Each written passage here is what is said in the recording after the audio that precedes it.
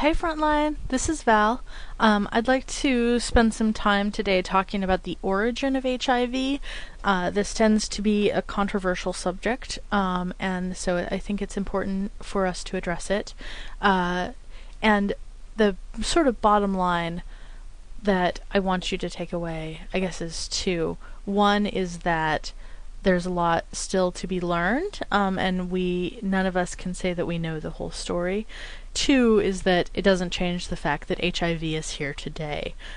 So whatever actually happened, in quotation marks, with regards to the origin of HIV, that shouldn't deter us from fighting it today, and doing what needs to be done to stop it right now, rather than spending time in the woulda shouldas of the past. So, okay.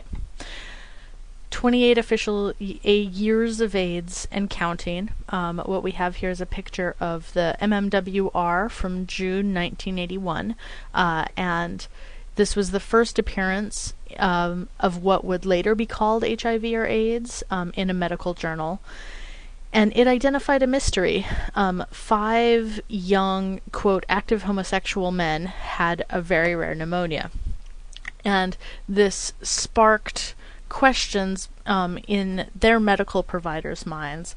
And then those medical providers, there were 2 of them, got together and wrote up a piece on this mystery. And so that sparked the sort of question of what was going on in these people's bodies. We didn't know at that point to call it AIDS or HIV. All that we knew was that there was something going on.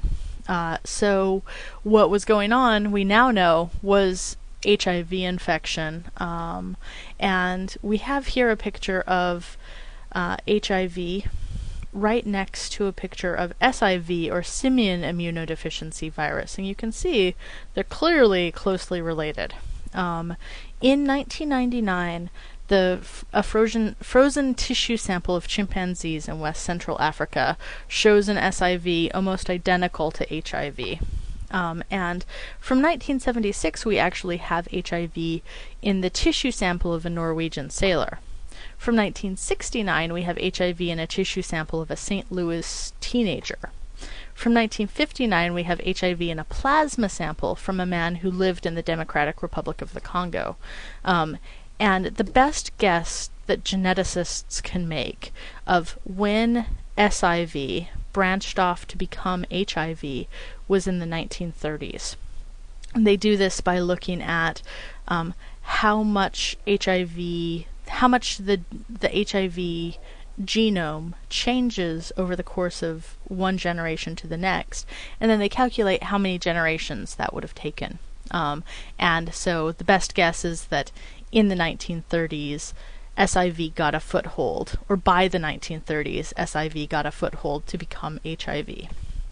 So the fact that it was found in chimpanzees has led a lot of people to say some really messed up stuff about who had to fuck a monkey, you know? And I want to spend some time on this concept. Zoonosis is what we call it when a disease crosses from one animal to another, and specifically when a disease crosses from a non-human animal to a human animal. It's more common than people think. Bird flu, anthrax, rabies, ringworms, toxoplasmosis, there are many more. It is not about... all of these diseases are not necessarily spread in the same way that humans spread HIV to one another. So nobody had to fuck a monkey. And when we're looking at the history of HIV, so history, this is what happened. It's usually told by people who weren't there. Actually what they're saying is a hypothesis of this is what might have happened. And when we seek the proof or the evidence, that turns hypothesis into facts of history. And proof is physical. Proof is not just Stephen Colbert's truthiness that it seems right.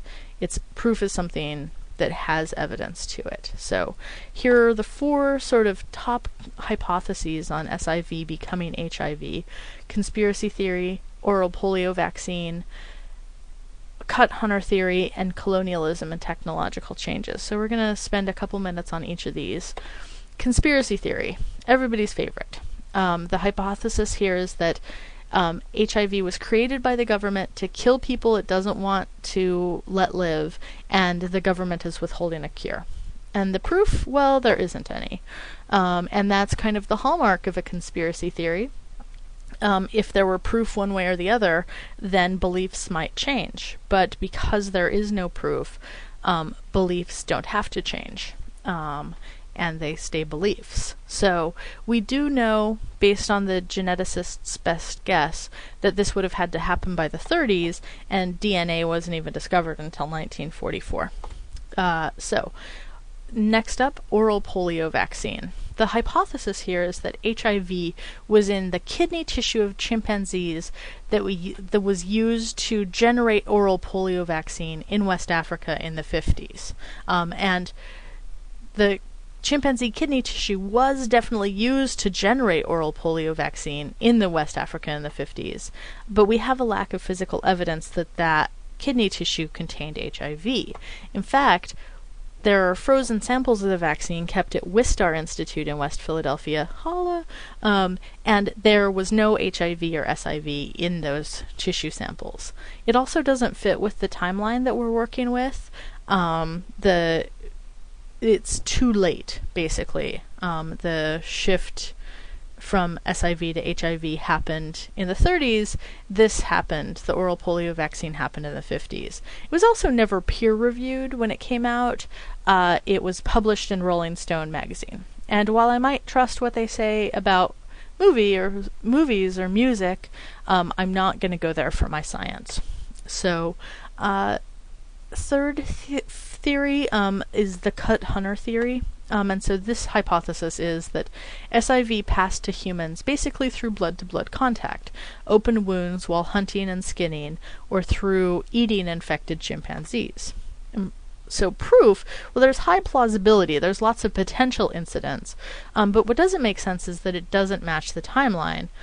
Humans have been hunting and eating these particular chimpanzees for thousands of years, so why didn't it happen earlier? Why aren't there historic records of what we would now recognize as HIV? Which leads us into the fourth hypothesis that I want to talk about, which is colonialism and technology. So this hypothesis sort of expands on the cut hunter theory, and the hypothesis is that the practices of colonialism from the 1890s to today basically degraded the health of people subjected to it, and that technological changes that came with it had unforeseen impacts in health. So we know that there were forced labor camps in colonialism, and that that folks who were in these forced labor camps had a lot of ill effects in their life and changes in their lives, including medical work that they didn't consent to. New technology, what we're really talking about here is plastic disposable syringes. These are cheap enough that you can get a lot of them, but not so cheap that you reuse them in the same way that you do today. So they weren't disposed of, and they couldn't be sterilized with boiling water. They were reused.